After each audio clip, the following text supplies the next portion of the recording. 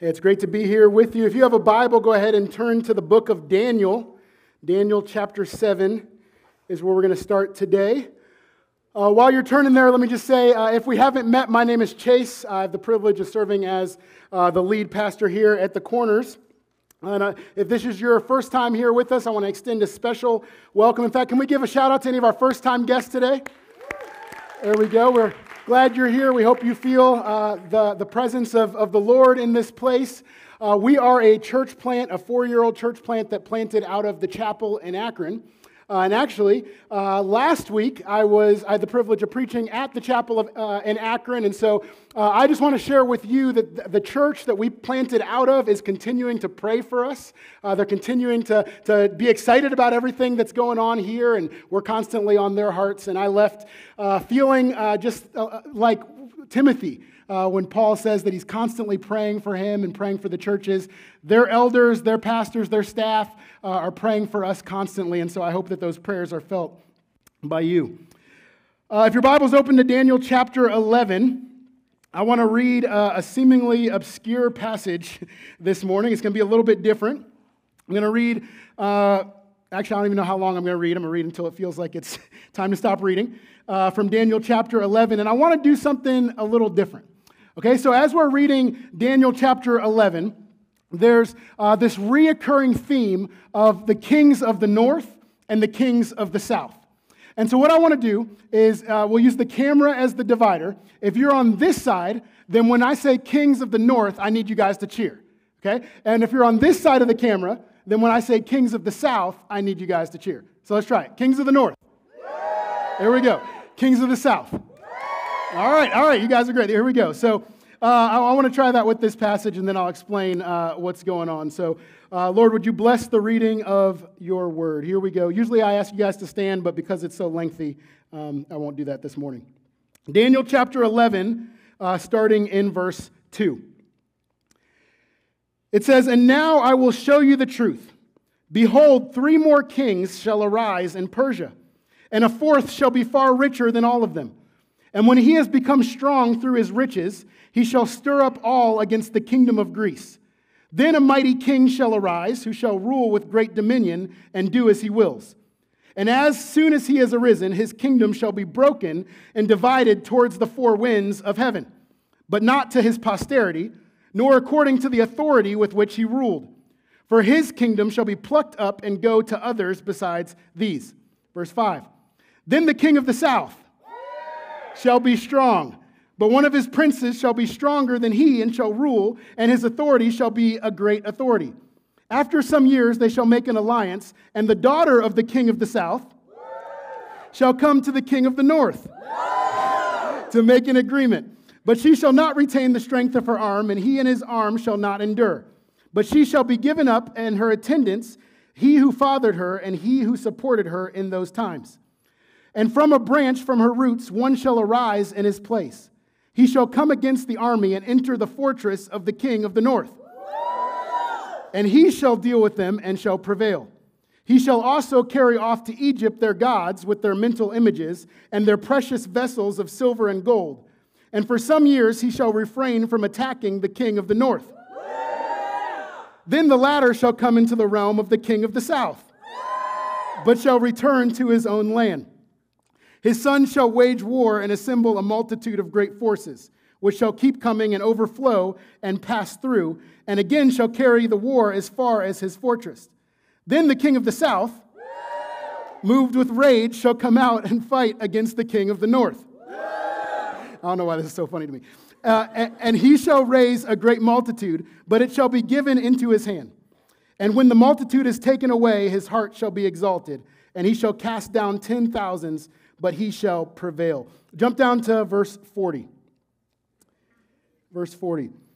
"At the time of the end, the king of the south shall attack the king of the north." I messed that up, but it's all right. "But the king of the north shall rush upon him like a whirlwind with chariots and horsemen, and with many ships, and he shall come into countries and shall overflow and pass through. He shall come into the glorious land, and 10s of thousands shall fall, but these shall be delivered out of his hand, Edom and Moab and the main part of the Ammonites." And I think that's where we'll where we'll stop. Let me pray. Father, thank you for your word. Lord, thank you for this church. Lord, I pray that you will continue to transform us and mold us into your image. Lord, I pray that I would become less, that you would become greater in this moment. Lord, I pray that you will speak through me. May the words of my mouth and the meditation of my heart be pleasing to you, O Lord, my rock and my redeemer. It's in Jesus' name I pray. Amen. All right, so you might be thinking, what in the world was all that about? Well, I'll explain that in a second, but since we started in a little bit of an unconventional way, let me just go ahead and give our outline right off the top here, just so you know we're going somewhere with this. I want to give you one elementary truth, and that's where we're going to spend the most of our time this morning. Two opposite examples, three straightforward reminders, and one necessary response. That's our outline. Again, we're going to spend most of our time in the first part.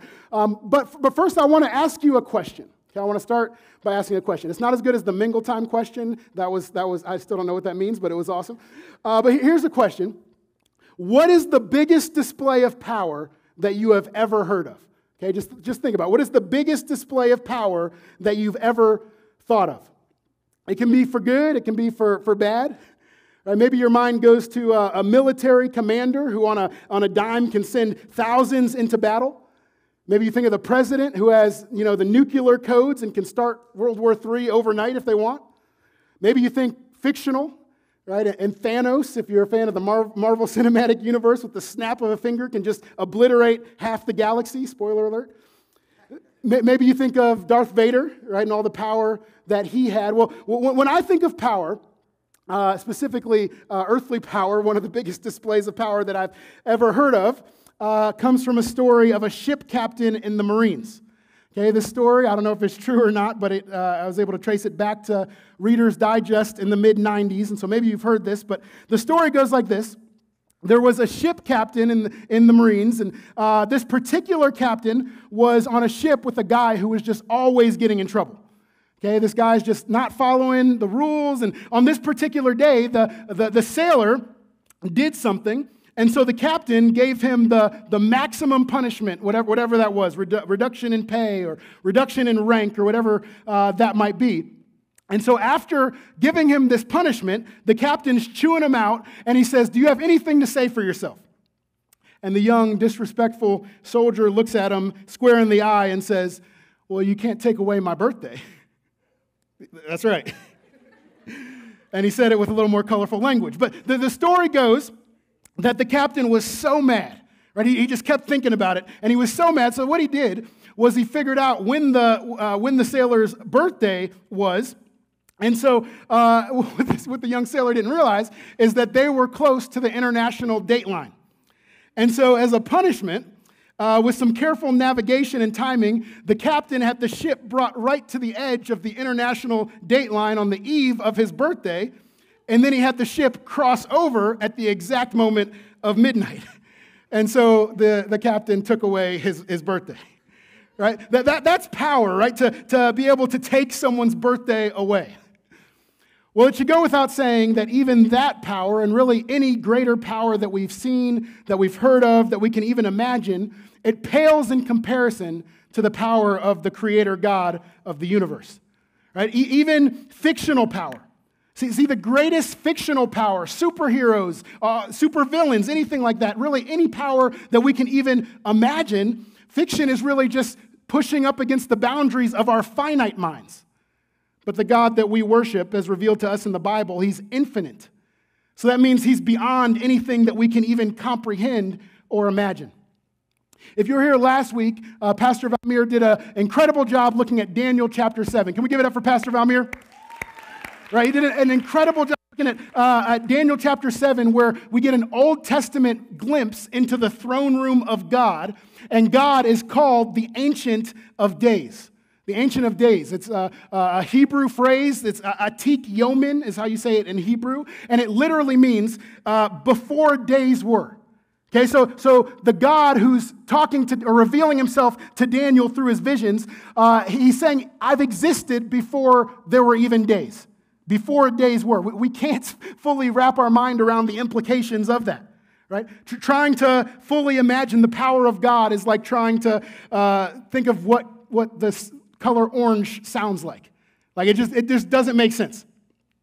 But Daniel chapter 11, what we just read, I think that gives us one of the greatest insightful snapshots into the power of God. Because what we just read in Daniel chapter 11, and I know it was probably difficult to follow and hard to make sense of what we were reading, but what's going on is that it's giving Daniel a snapshot of future world events, of events that were future for Daniel's day, and for us, they're both past historical events as well as future events. Okay, let me explain what I'm talking about. So this next slide shows two books. Two books, if you don't like reading or if you don't like history, stick with me just for a second. But if you do like reading and you like history, I can't recommend both of these enough. The first book, How Should We Then Live, has probably influenced my perspective on world history greater than any other book other than the Bible. But Francis Schaeffer, the 20th century theologian and philosopher, he wrote this in the 70s. And he brilliantly showcases how from ancient Greece all the way up until then modern day, philosophy has influenced music and art, which has shaped and molded culture and ultimately brought us to the current post-Christian culture we're in today. Okay, that's an oversimplification of the book, but I can't recommend it enough. And it's showing how there's these patterns that seem to be reoccurring all throughout history. And so just as an aside, let me say for any teenagers or preteens in the room, everything that you see on social media, whatever it might be, TikTok, whatever, it might seem like people have new thoughts and new ideas, but really there's nothing new. Okay, people are coming up with ideas that they think that they're new, and they're really just repackaging ancient thoughts and ideas that they thought that they came up with. But anyway, Francis Schaeffer, he's showcasing how we got from all the way back then to where we are now. And he shows us that all of history is really on a linear trajectory, and it does really indeed repeat itself. The second book up here is called The End is Always Near. I actually read this one earlier this year, and it's by Dan Carlin. Maybe you've heard of him if you're into podcasts. He hosts a podcast called Hardcore History, and he's not a believer, so this is not an endorsement of either his worldview or the language that is sometimes used in his podcast. But the reason I'm mentioning him is because what he's showing in this book is that all of world history is really just the story of societal commencements and obliterations, right? He's showing that every society, no matter how great they think they are, every society, every nation, and every kingdom rises to a point where they might think that they're invincible until they aren't. And it's amazing because from a non-Christian worldview, it seems like all of world history is just chance and chaos.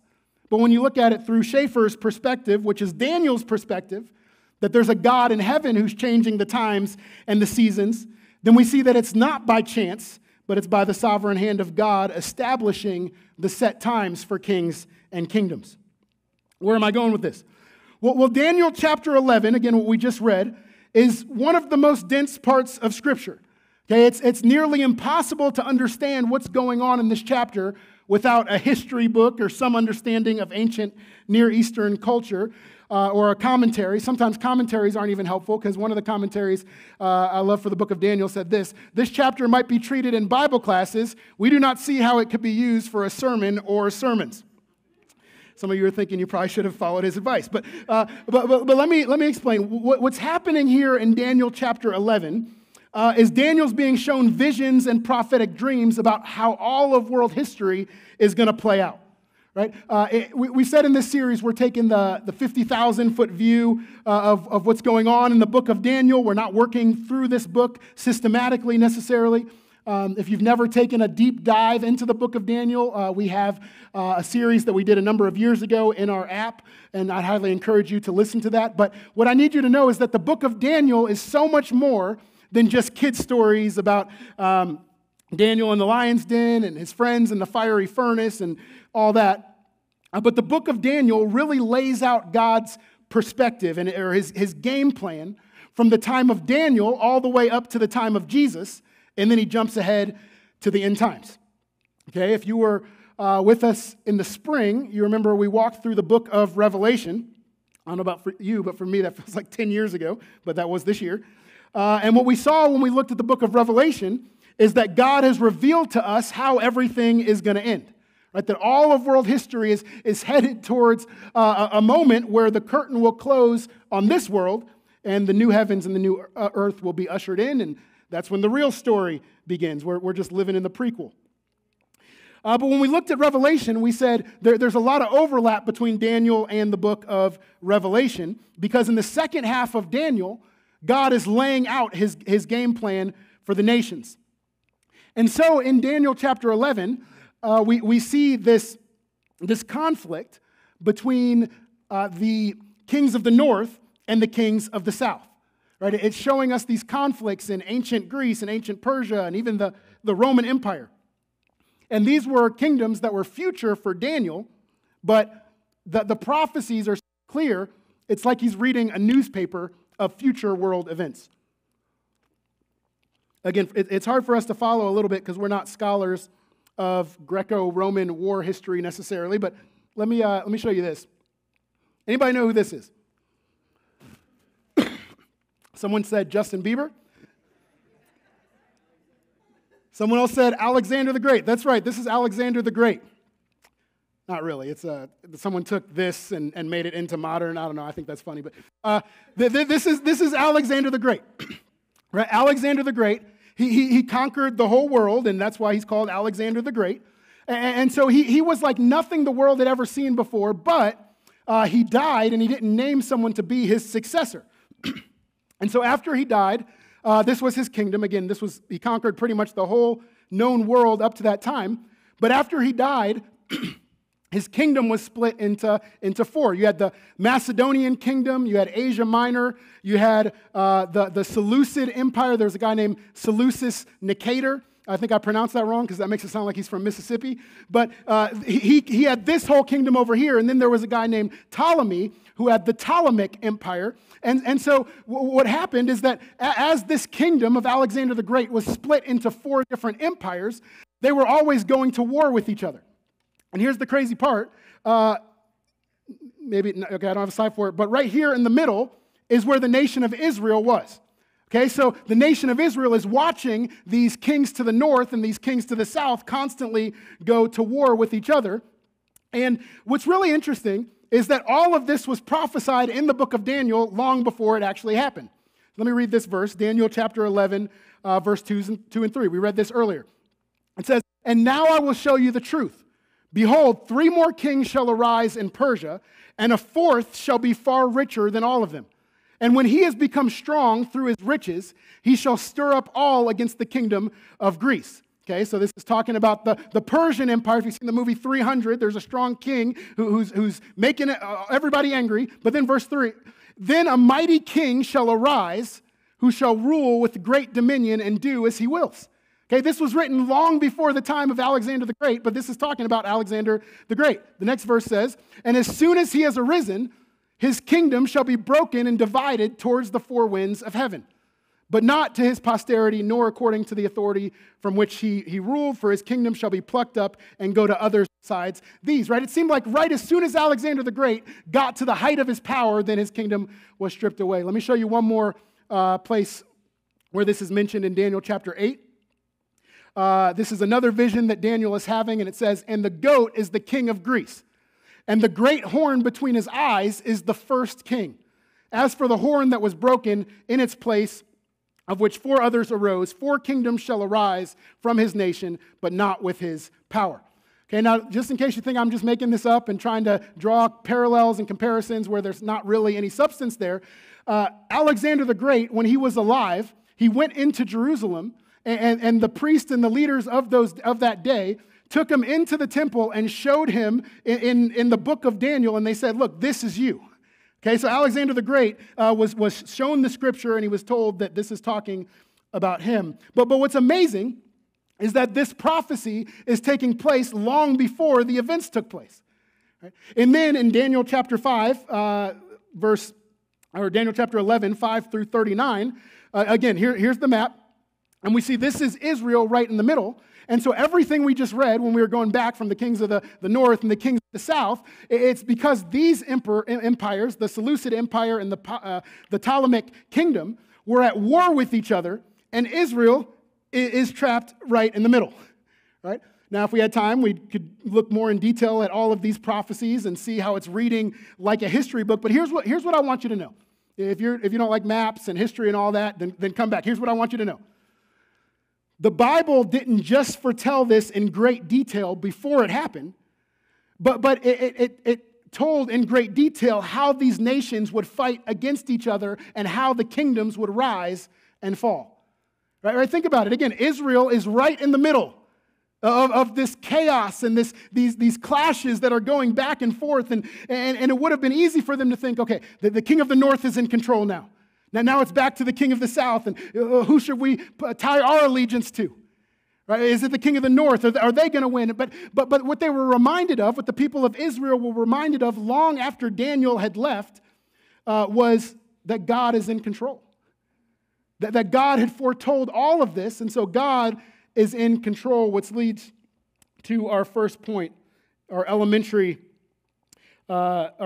truth. Here it is. He's got the whole world in his hands. He's got the whole world in his hands, right? We learn about it in Sunday school, that song. He's got the whole world in his hands. But what we need to realize is because God is in control of the whole world, that he's not worried about anything, right? That he's in complete and total control.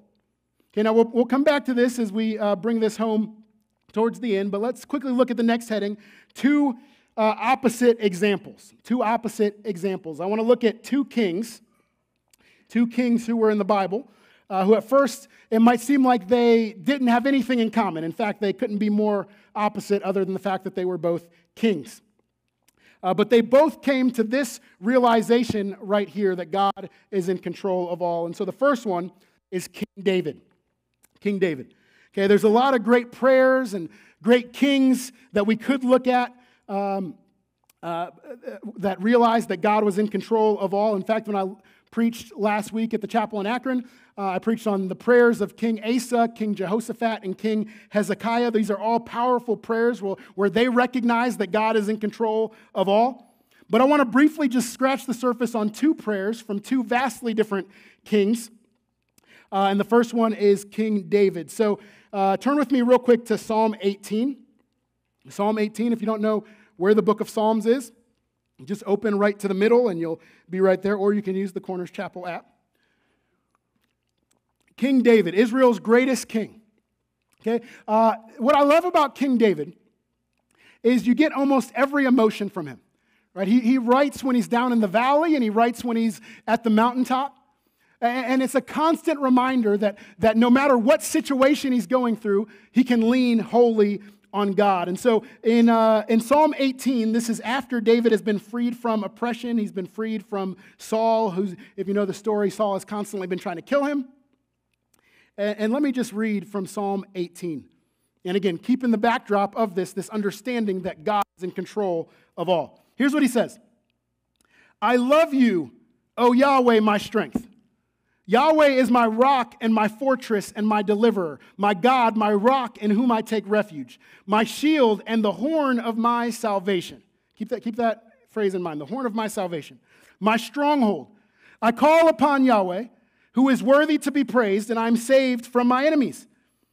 I love this. The cords of death encompassed me. The torrents of destruction assailed me.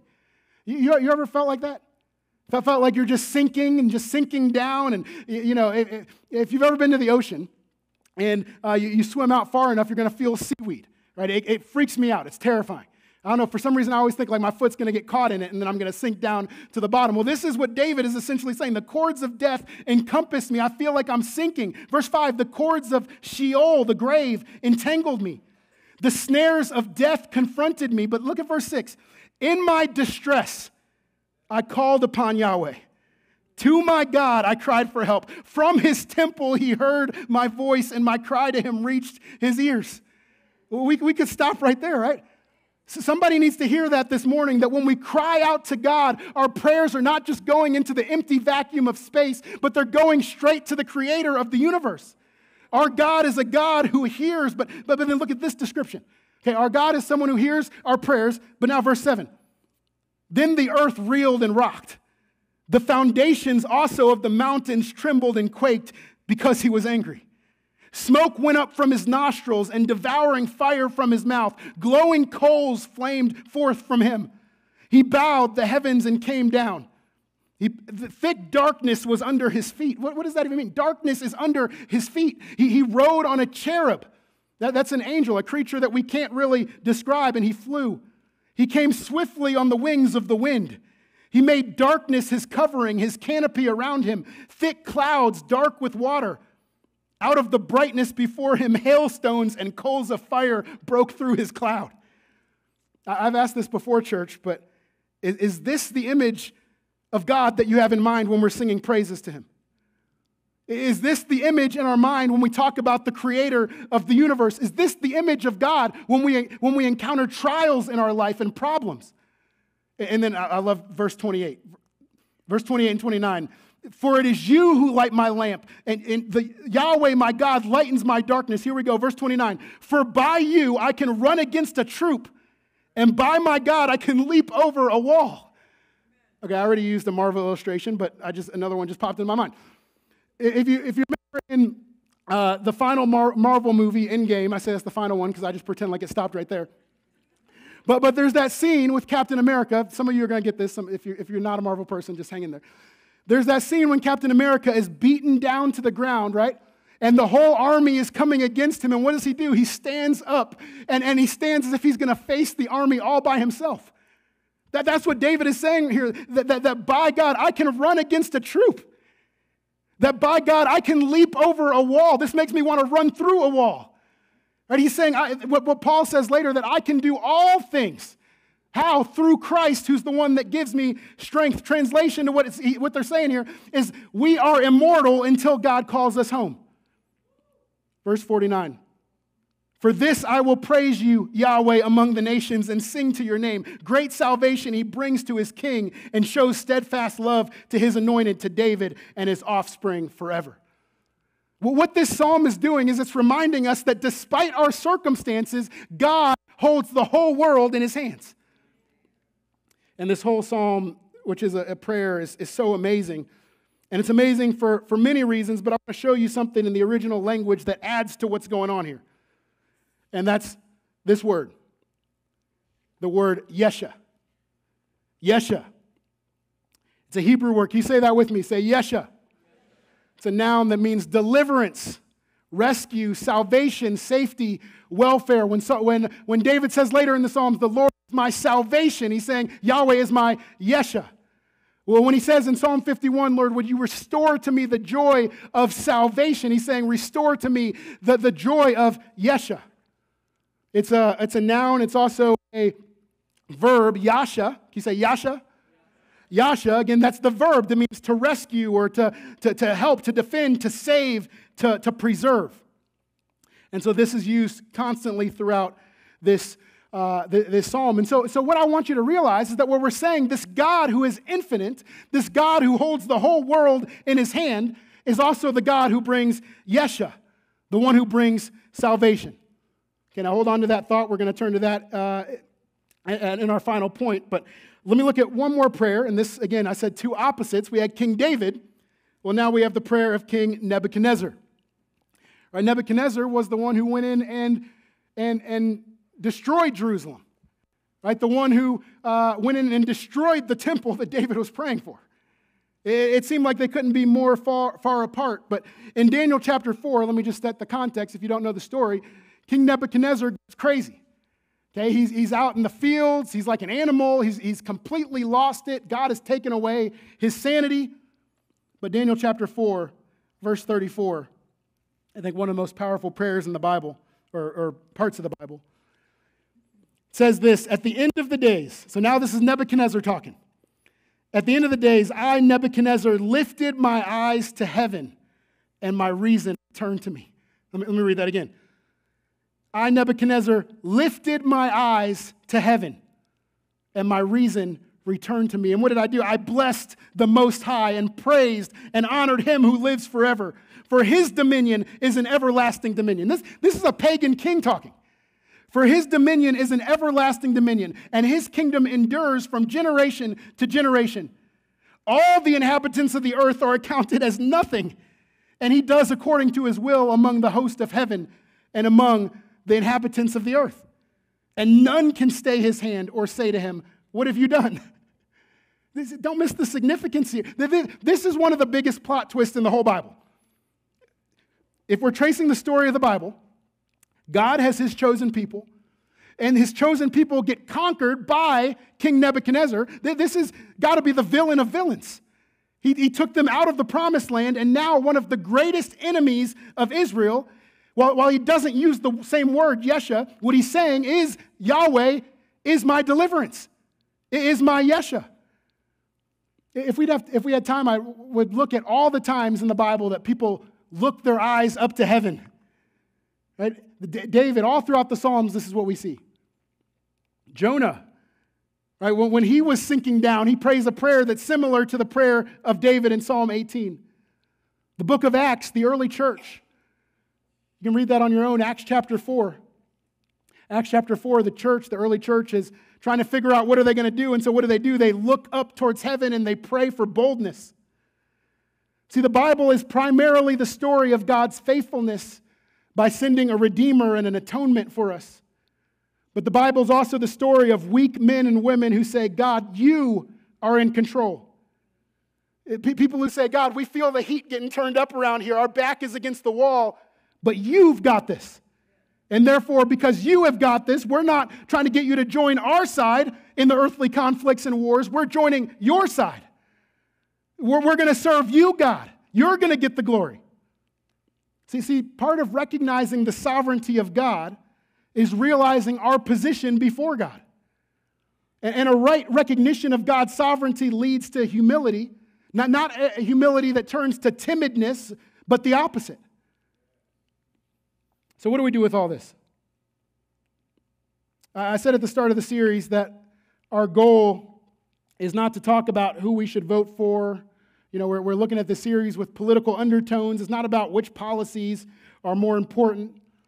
Because again, we've said each week what unites us is stronger than what divides us.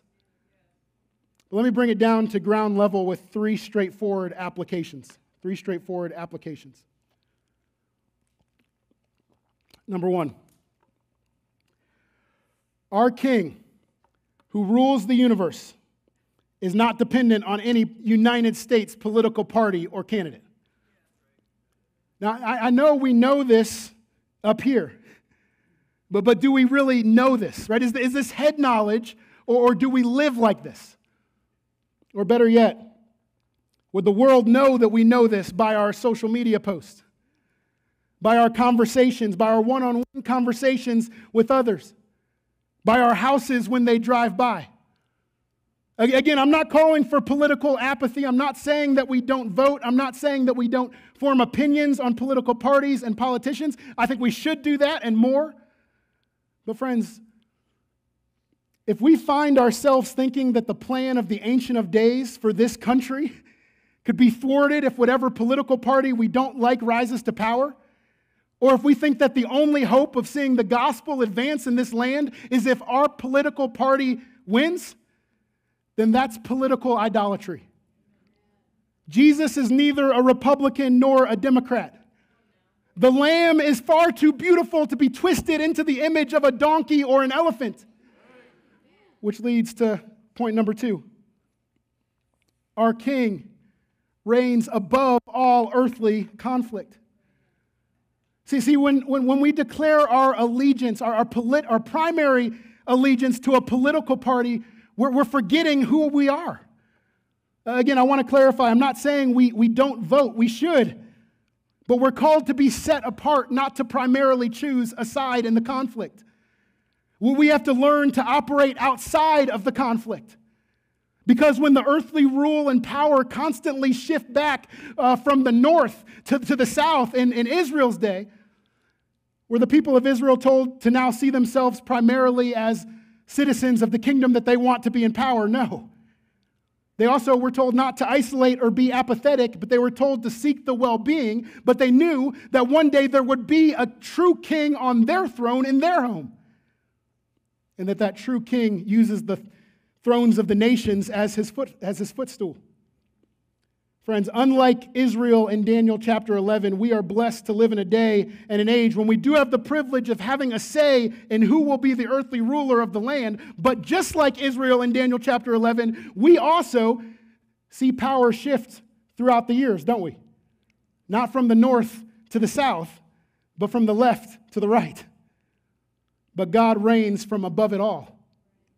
I said this a couple weeks ago, but as we see ourselves as exiles in Babylon, right? That's what we are. We said that any culture that's not aligned with Christ is Babylon.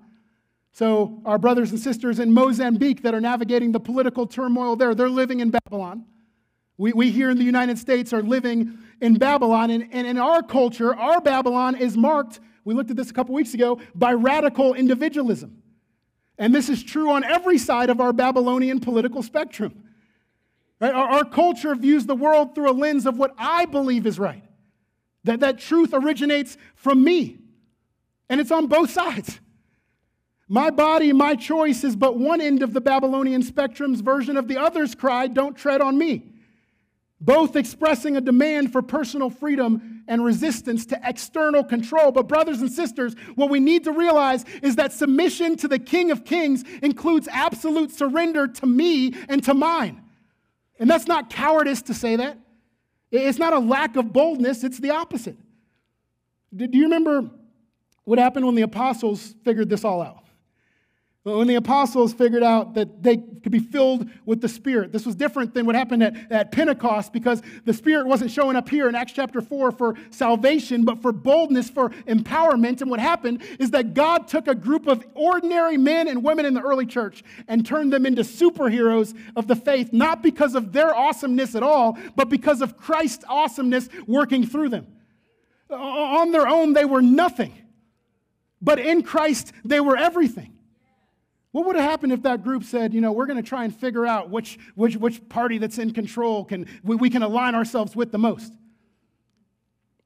Bringing it back to today with the political backdrop of our day, when we focus on the fact that God is in control of all, that He's outside of the mess, that He's not in the kingdom to the south or the kingdom to the north. I'm not saying that He doesn't care. I'm not saying that He's a divine watchmaker God, if you've ever heard of that He just got the watch started and then just turned around and left.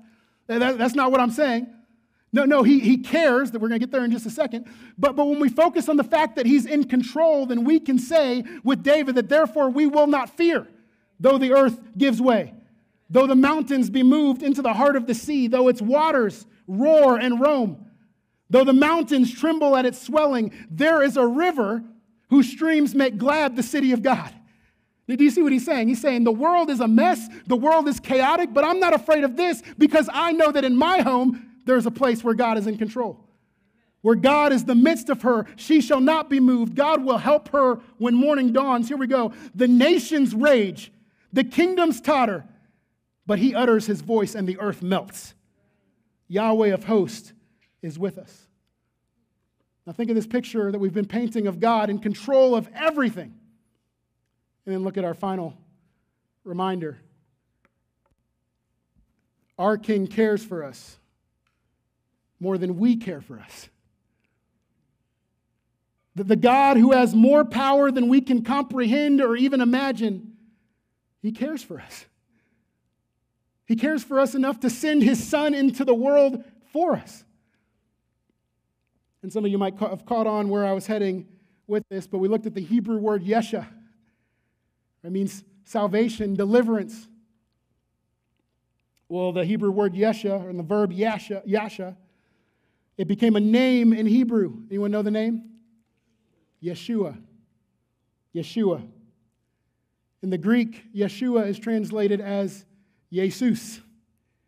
In English, it's Jesus. The name Jesus literally means Yahweh is salvation.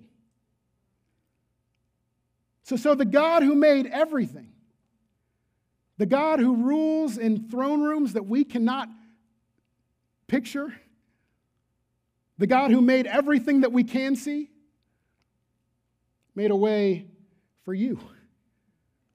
And He cares about you and He loves you which leads to our final point, our necessary response to all of this. Declare your primary allegiance to the King of Kings. Maybe you're here today and you know that you're not a Christian. What I want you to know is that Christianity is not about a pursuit of control. It's about aligning ourselves with the only one who is in control. It's about saying, God, I bring nothing to the table. Nothing in my hands I bring, but simply to the cross I cling. And so maybe you've never made that profession of faith and said, Jesus, God, I want to declare my allegiance wholly to you. I want you to be Lord of my life.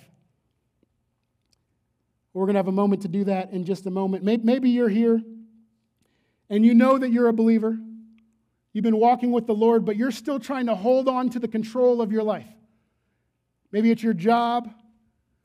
Maybe it's your parenting, whatever it might be. You're trying to do things your way instead of the ways that God commands us to do. We're going to have a moment to lay that down before the cross as we declare our allegiance to King Jesus. Maybe you have idols in your life. Maybe your job is your idol. Maybe your kids are your idol. Maybe politics are your idol, and you find yourself finding security in those, in having children, and what political party seems to be in control. We're going to have a moment to lay that down. Or maybe you're just struggling with a lack of direction and clarity. Maybe you feel like you're at a crossroads and there's decisions that need to be made in your life. Maybe you are struggling with a certain sin that you know you need to refrain from, but we're going to have a moment to lay all of that down in just a second. And so here's what I want to do. We're going to have a moment of prayer. As we come to the end of this series and prepare to head into our series in the fall, through the rest of the fall on discipleship, we're going to have an opportunity to declare our allegiance to King Jesus. And so here's what I want to ask you to do. We're going to sing a song. It's a new song to us, but it's a song that has taken over the global stage over the last several years. And it's a song that repeats the name Yeshua, the name of Jesus. And I know sometimes we think, we don't want to sing songs that are too repetitive. Well, then we might have a problem in heaven because they're singing the same thing over and over day and night. But I want to use this to really focus on what these words are saying. It's going to repeat Yeshua, and then it's going to repeat a verse from Song of Songs. I think it's chapter 5, verse 10, where it says in that book, "My beloved is more beautiful than thousands." And if you were with us last year when we worked through the Bible and we looked at the book of Song of Songs, I said that book is multi-layered, and there's a couple that's singing that to each other in the book, but it's also God singing that to us and us singing that back to God. And so that's what we're going to do. But what I want to ask you is not to stand immediately, but to use this moment as a time to prepare your hearts, to search your hearts, to ask the Lord to reveal to you your blind spots. And then maybe what you need to do during this time is to come up to the front and to kneel before the altar, to pray, to lay down idols, to lay down concerns. You're going to have a moment to do that. But what I want you to do is to reflect, and then when you feel ready, then stand and sing. And as we sing these words, we are declaring allegiance to the King of Kings. As our music team comes back up to prepare to lead us, I want to end with two quotes that really summarize this series. The first one is this. It's by C.S. Lewis. It's a little bit lengthy, but I'm going to read it. It says this: if you read history, you will find that the Christians who did most for the present world were just those who thought the most about the next. He says the apostles themselves who set on the conversion of the Roman Empire, the great men who built the Middle Ages, built up the Middle Ages, the English evangelicals who abolished the slave trade, all left their mark on earth precisely because their minds were occupied with heaven. He says, it is since Christians have largely ceased to think of the other world that they have become so ineffective in this. So what he's saying is that when you look all throughout history, the ones who made the most impact were Christians who were focused on their eternal home, but God allowed them to have influence and leave a legacy here as well. And his final line, he says, aim at heaven and you will get earth thrown in. Aim at earth and you will get neither. Brothers and sisters, where's our perspective? Are we focused primarily on what's going on around us? Or are we, like Nebuchadnezzar, lifting our eyes to heaven? Before I read the last quote, I want you to close your eyes to picture a kingdom. A large kingdom with a large throne room. And now it's the middle of the night in this kingdom. The king is sleeping. The guards, the bodyguards are all out there. This guy has total power, total control. And then now look at this quote. The only person who dares wake a king at 3 a.m. for a glass of water is a child. We have that kind of access. Friends, the creator of the universe, the God who reigns in heaven, loves you. And he loves you too much to allow you to just continue to be concerned with what's going on here. But he wants to call you to lift your eyes to him. Turn your eyes upon Jesus. Look full in his wonderful face. And the things of this world, they won't just disappear. We're still going to have problems until Jesus comes back. But the things of this world will grow strangely dim in the light of his glory and his grace. King Jesus, you are in control. Father, we are not. We think we are. Lord, would you work in our hearts in this moment? Lord, if there's anything that we're holding on to, any anger that we have in here this morning, any fear, Lord, if we turn on the news and all we can see are stories that just cause us to tremble in fear, Lord, will you cause us to look our eyes on you? Will you do open heart surgery in us in this room right now and cause us to focus on your goodness? Lord, would you give us clarity and direction for our lives? Lord, I pray that you will use this church as a church that is a beacon of your kingdom, not to make a name for the Corners Chapel, not to make a name for any individual person, but for you.